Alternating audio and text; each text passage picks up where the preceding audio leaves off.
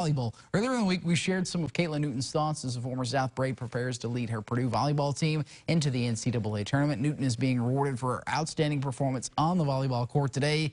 Purdue volleyball news: Caitlin has been named first team All-Big Ten by the league office. She's averaging 4.3 points per set, 281 total kills this season, and 2 digs per set as well. Here's more from her as her team gets set for the NCAA tournament in Omaha. The Boilers are the number 7 seed in the Big Dance. To embrace every game, every point. I think being in the Big Ten is really beneficial for us because we play hard teams every single night.